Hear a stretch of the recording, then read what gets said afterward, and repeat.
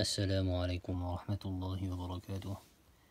This is our fifth video, or our fifth lesson in our series, Fiqh of Inheritance Made Easy. In the last video we spoke about those who can inherit a fourth and those who can inherit an eighth. In this video we're going to speak about those who can inherit potentially a third. And generally speaking, there are two sets of individuals. Usually we mention a third, but we'll leave that for a special video inshallah later on, as it's a bit more intricate and a bit more detailed. But we'll stick to the two that are commonly used, or that are commonly mentioned. The first mention, or the first individual I should say, is the mother. Al-Um. The mother can potentially earn a third. And that is if three conditions are met. The first condition is that there must not be any far' warith present. There must not be any far' warith present for the mayyit.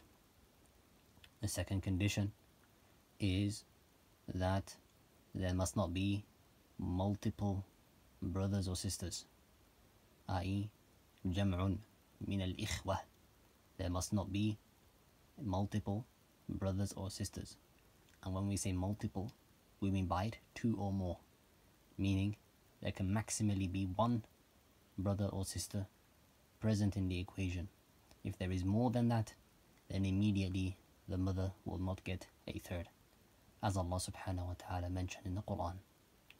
قال الله تعالى فإن لم يكن له ولد وورثه أبواه فلأمه الثلث فإن كان له إخوة فلأمه السدس. You see? And so if there is no far' warith, first condition. Second condition, it must not be multiple brothers or sisters present for the mayyit. If there is, then the mother will get a sixth and not a third. However, if the conditions are fulfilled and there is no multiple brothers or sisters and there is no far' warith, and again the third condition, which is it is not a mas'ala umariyah. It is not an umari mas'ala. Now al-mas'ala al-umariyah, we're going to tackle it inshallah in a special video, in a separate video. But we exclude these two masail, right? Al-mas'alatayn al-umariyatayn, will exclude that. And so that will be the third condition. And so in reality there are two conditions: no far' warith and no multiple brothers or sisters. And then the third one we exclude two special cases, two special scenarios, and we call them the umari issues, or the umariyah issues. So that's the first individual who could potentially earn a third. And we mentioned the dalil for it. فإن لم يكن له ولد وورثه أبواه فلأمه الثلث فإن كان له إخوة فلأمه السدس. As for the second type of people, or the second individual who could potentially earn a third, then it is الإخوة من الأم. الإخوة من الأم, otherwise known as أولاد الأم. So أولاد الأم is a more generic term, as it encompasses the female and the male side, أي الأخ من الأم والأخت من الأم. And so we call it, generally speaking, أولاد الأم. Now أولاد الأم inherit if there are again a couple of or three conditions that are met. The first condition is that again there must not be a far' warith present. There must not be a far' warith present at all.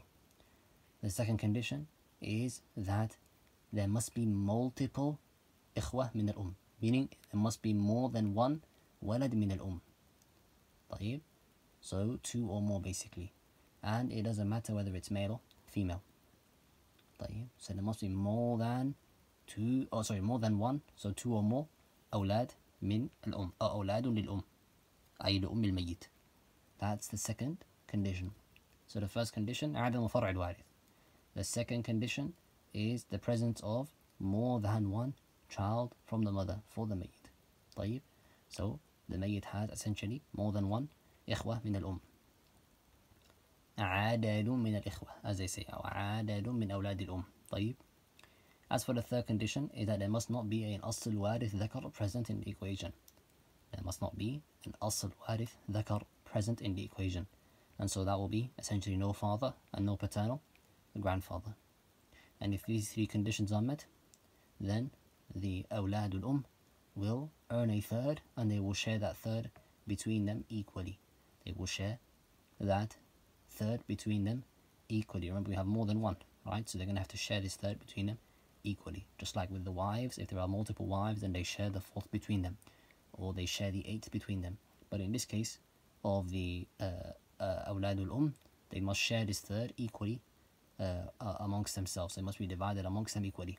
And the evidence for this is as Allah subhanahu wa ta'ala mentioned in the ayah وَلَكُمْ نِصْفُ قال الله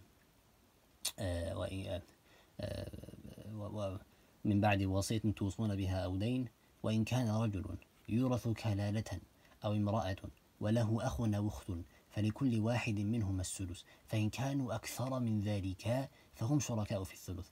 So مسألة الكلالة is when there is no أصل وارث ذكر and there is no فرع وارث present, meaning those two conditions are fulfilled, right? No فرع وارث and no أصل وارث ذكر. And then we have the third condition, which is what? That there must be more than one. فإن كانوا أكثر من ذلك فهم شركاء في الثلث. Right, as Allah subhanahu wa ta'ala mentioned in the Quran. So these are the two individuals who can earn a third, who can potentially earn a third. There is a third group, and that is the issue of the grandfather, the paternal grandfather, when he is linked with, or when there are brothers, or when there are ikhwah in the mas'ala. Al-jaddu ma'a al-ikhwah. In some scenarios, the jad may also inherit a third, and we'll see it inshallah ta'ala in a separate video, as it's a mas'ala which has a lot of talk with regard to it. And so we'll stop here bi'idhnillah as we have concluded and found out who can potentially earn a third, the mother, if those conditions are met that we mentioned, and the awladul if those conditions that we mentioned are met. هذا والله الموفق لا إله غيره سبحانك اللهم وبحمدك أشهد أن لا إله إلا أنت أستغفرك وأتوب إليك والسلام عليكم ورحمة الله وبركاته.